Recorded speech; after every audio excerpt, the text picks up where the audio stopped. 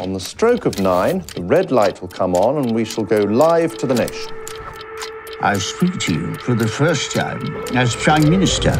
Being given the opportunity to play Winston Churchill, come in every day and you go, I can't believe I'm so fortunate to be doing this. We shall defend our island, whatever the cost may be.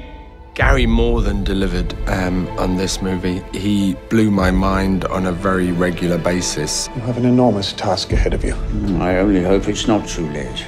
Gary Oldman is really an actor's actor. I couldn't imagine the transformation would be that extraordinary. Now go. No. Be what? yourself. Gary is just such an actor that just transforms in every role. He's to the point where he's unrecognizable. It's like being in the room with Churchill, and I kind of have forgotten what Gary looks and sounds like. It's uncanny. This is the closest I'll ever get to being in a room with Churchill. Are you not afraid? Most terribly. I completely forget Gary underneath. I can't really remember what he looks like, actually. I think he's one of the great actors. Prime Minister! Prime Minister! He does it without any comment. There he is, living in flesh and blood embodiment. He is truly wonderful.